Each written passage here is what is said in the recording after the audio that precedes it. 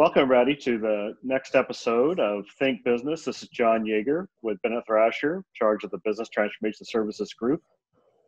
Today we have what I call part two of our continuous planning dialogue. Last episode we talked to a couple folks about the infrastructure setting up an FPNA service and FPNA tools and vision and those kind of things. And today I wanted to get into really the nuts and bolts of it. I do want to apologize. I think it's day 150 of not having a haircut. So I normally am a little bit more professional on this, but that's life in the pandemic. So today I want to introduce our guest, Gina Miller.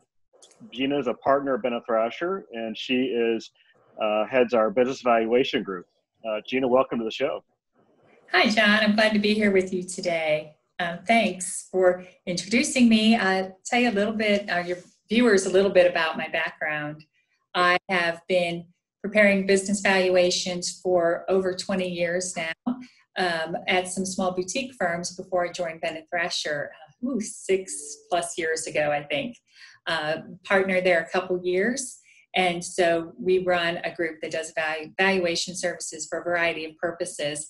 One of the key factors to remember in our valuations is that we do a lot of cash flow forecasting. And so a lot of our valuations are really built on that. And so I'm happy to talk to you about that today. Awesome.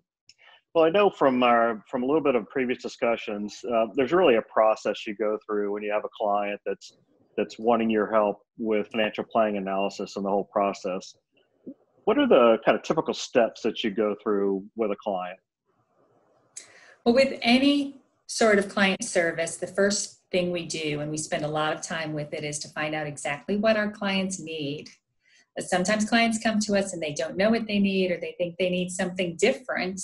And so really talking through, what they need and then what that need looks like. So cash flow forecasting, financial planning analysis, what does that look like to them? And then really what kind of detail needs to go into an analysis?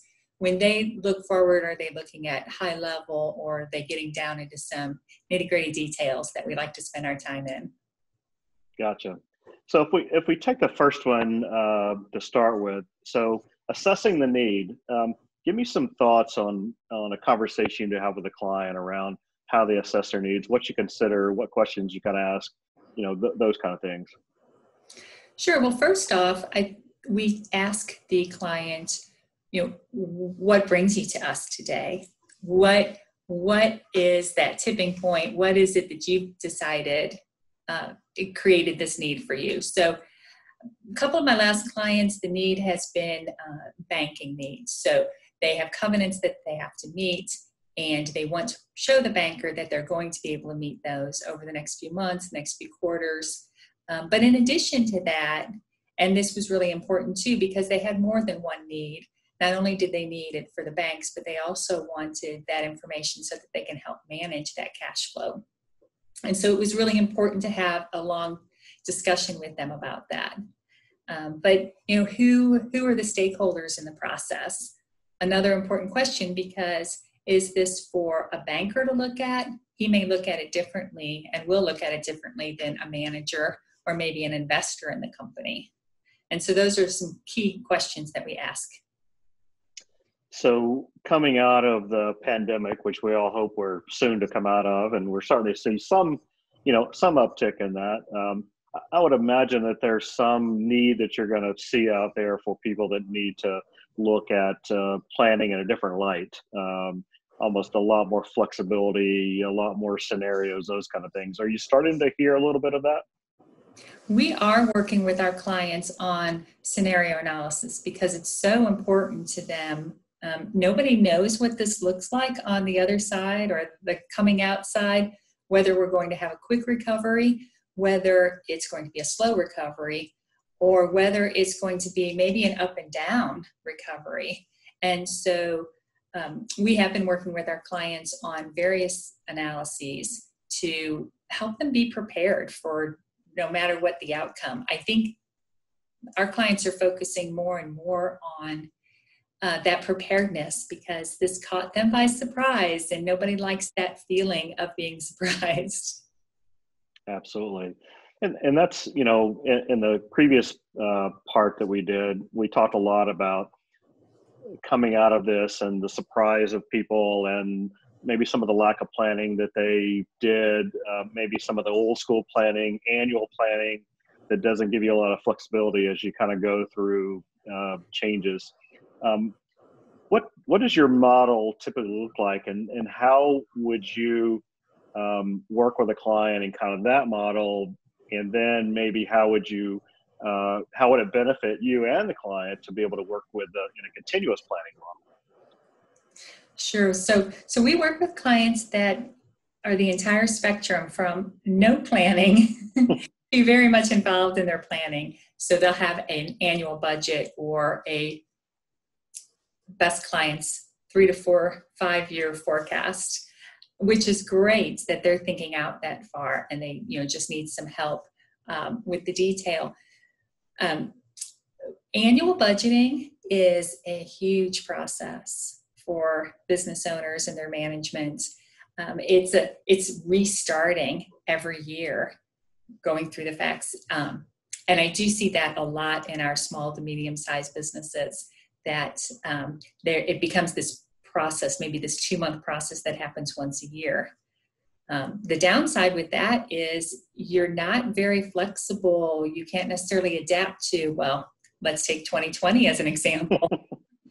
There was no way to quickly adapt to that if you're only doing the process annually. You would have done your budget for your calendar year back in November and December, and then COVID comes along in March and changes everything, and you're not ready. So certainly continuous planning is the absolute best, where you can feed those actuals into the model, and then have these various scenarios and have them at your fingertips. Absolutely. So as you dive into the detail, helping clients identify drivers to their business and try to plan around those, and what does that look like? What's that process look like? Do clients pretty much understand what the drivers of the business are, or is that a big part of what you guys do? Well, it'll depend on the clients. We work with clients that are in a variety of industries. So we've just been working a lot of cash flow forecasting with an engineering firm. They're unique. And one thing I want to mention is, when you get down to the details, it's very unique to each client. But this client is unique because their projects may last 6 to 9 months. And there are revenue recognition requirements with their accounting side of things, but that has little or nothing to do with the cash flow forecasting.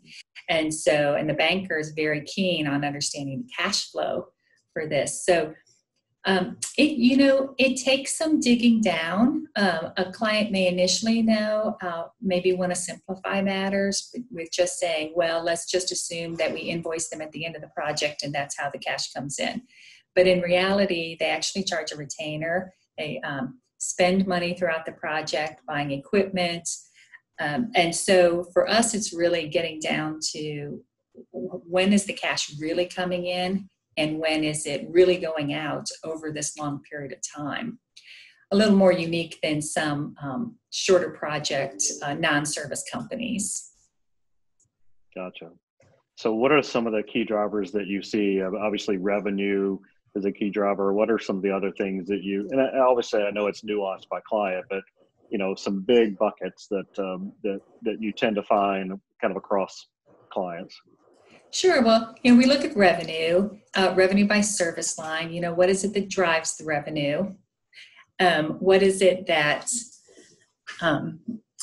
is it just a growth rate? Does some revenue depend upon other revenue lines? Then we'll look at cost of goods sold. Hopefully that's relatively steady. But, you get into industries such as those that use steel or other, supplies that fluctuate a lot. So we'll be looking at that. Of course, there are operating expenses, and those may be driven based on revenue or growth, depending upon if they're variable or fixed. So we get down into a lot of details. Gotcha. Well, I think we're kind of running up towards the end of our time, but I wanted to give you a chance to say, if you want to wrap things up, a last message, and also maybe, plug you and what you do and maybe how to reach you. Oh, absolutely. I'd be happy to. So, yeah, I think cash flow forecasting is one of the most important things that managers and business owners can do to help with their planning. Again, it's something that we do. We do it as a consulting service to our clients. We also do it part of our valuation work. And so it's, you really want to work with somebody who's experienced. So happy to help. Reach out to me at Bennett Thrasher. Absolutely. And the interesting thing is you and I have started work together as we put the tools in place, right? So the continuous accounting tool, and then we're obviously a reseller of Planful, and so putting those tools together in a continuous planning environment, we hope that we're giving you and your clients and our clients the power to do this continuing planning exercise that's really needed in kind of the foreseeable future, if not longer than that. So it's been a pleasure to work with you from that standpoint, and I look forward to continuing to do that. You as well, John. I'm glad we can serve clients together. Absolutely.